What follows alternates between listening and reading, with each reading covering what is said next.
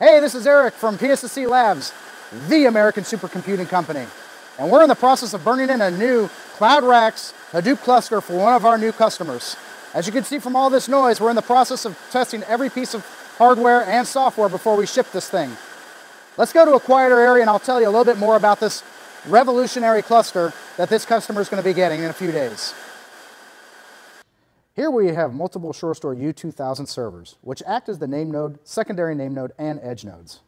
On these name nodes, we typically install Cloudera or Hortonworks Manager, the Job Tracker, HBase Master, Zookeeper, Journal Nodes, and Oozy.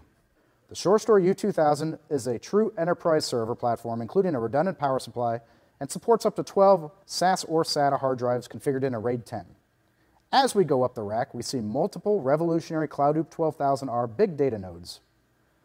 You can start with, let's say, as little as 3 data nodes and scale up to hundreds or even thousands of nodes. Boy, I hope you buy 1,000 nodes. Typically installed in these nodes is the Task Tracker, Data Node Daemon, Impala Daemon, Solar Server, and HBase Region. Let's slide out a CloudRax 12000 node and take a closer look at it. Right now we can support up to 48 terabytes in each node, and soon we'll support up to 72 terabytes. This direct I/O technology provides data throughput performance.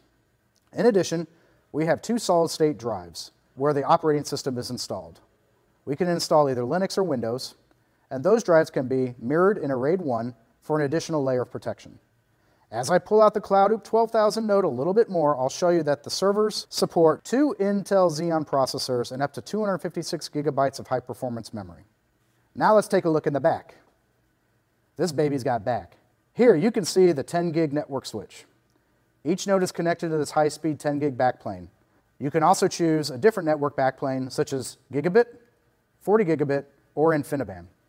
At the top of the rack, we also have a second network for the out-of-band management using IPMI or the Intelligent Platform Management Interface.